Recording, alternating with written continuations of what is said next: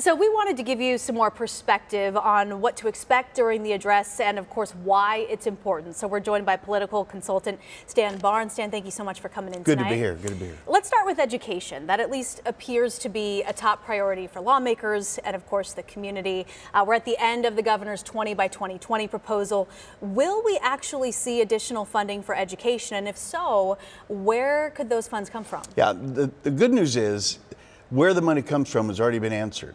Arizona has plenty of money. Yes. We don't get to say that very often. Yeah, that's But there's a big budget surplus, and most legislators and this governor don't want to spend it in a kind of perpetuity. They want to spend it on one-time things. And so in addition to the governor's pay raise, the 20%, 20 by 2020, right. I look for some one-time expenditures on school facilities. I'm talking about new schools or fixing schools that need fixing. Those kind of monies can be spent.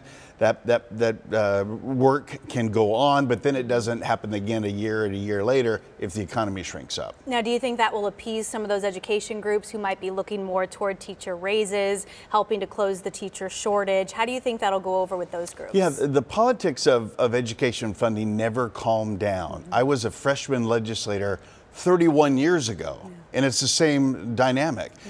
Those who think the K-12 public school system need more money always think it needs more money. Right. And the Republicans who have been running the place generally are trying to fund it as responsibly as possible, in context of other things that need to be funded, prisons, roads, you name it. Right. So I don't know that we'll ever get peace in our time when it comes to education funding, but I do think we're going to get more funding. And if the governor was sitting there, he'd tell you there's been more funding for public schools in the last few years during his administration than there has in many administrations prior. There's been a lot of new money put in schools, but it doesn't satisfy everyone.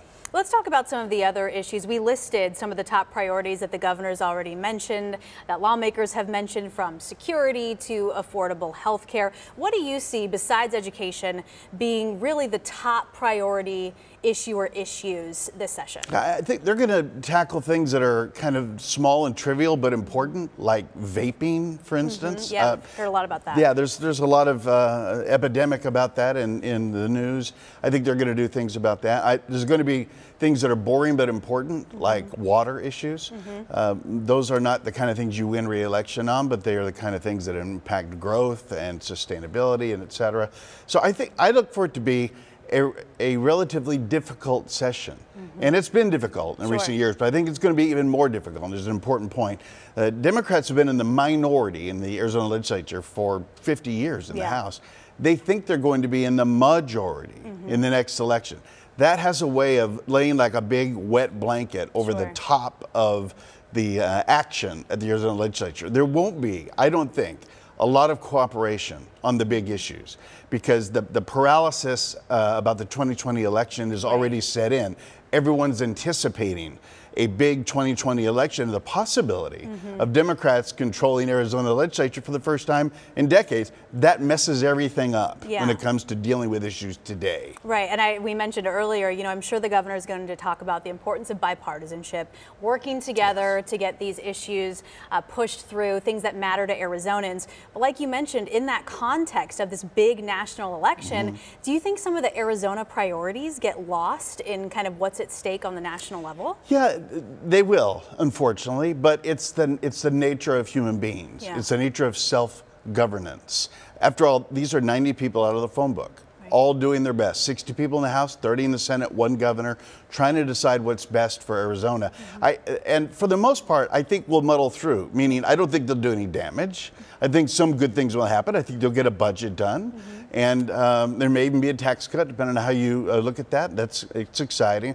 But what the number one phenomenon in the environment is the partisanship and that rancor. Because Democrats have been in the minority, they taste the majority. They can see it. And that, as I say, that paralyzes things. And it makes cooperating very difficult because everyone's already running for office. Right. Well, we will certainly be talking a lot more coming up this next year, I'm sure. Stan Barnes, thank you so much for your time. You bet. Thanks.